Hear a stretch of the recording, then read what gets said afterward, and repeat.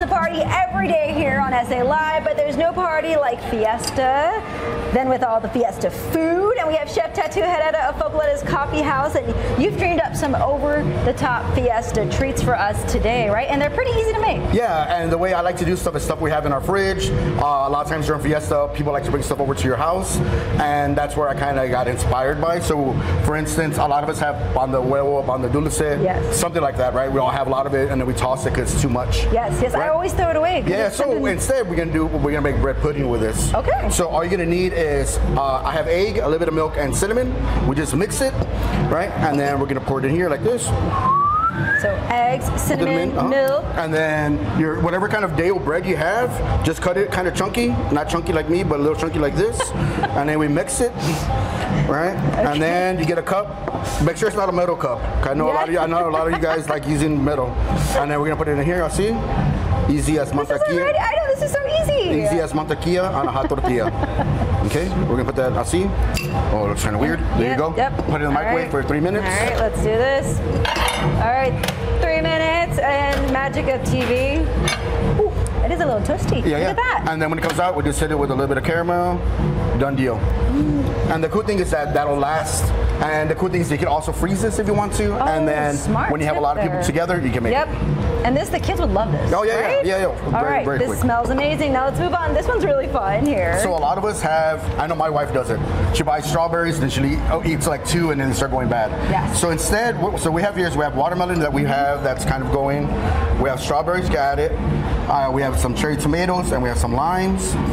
Go ahead. Right. And this is stuff, like you said, people, they have it in their fridge. If you have cucumbers, if you have jicama, you can't add lettuce there though. I know the way you are.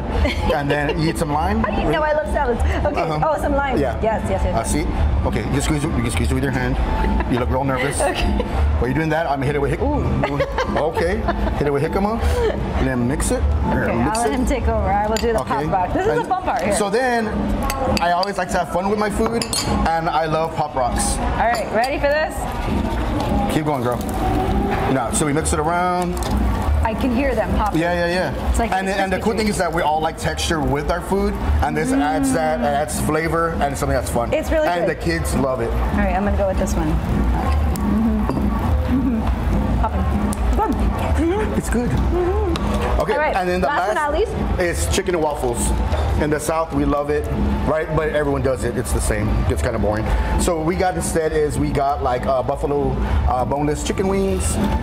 We cooked it for 10 minutes, and then what I'm gonna do is I'm gonna toss it in my buffalo sauce. So in the air fryer, about 10 minutes. And then I like just regular waffle cones. And it's still popping over here. It's craziness. Yes. And then the cool thing about this is that we just toss it a little bit like that. Dun, dun, dun, dun, dun. Make sure everything's covered. It smells amazing. Thank you. And then what we're gonna do is we're gonna fill up your little cone. These are really big guys already. Okay, that's for me. I'm a little gordito. I like them like that. Okay. But this is so fun putting them in a cone. I would have never thought to do that. Yeah. There we go. So then it's like that, and I like top ranch. It off. We're not done. Yes. Ranch or blue cheese, blue cheese, yeah.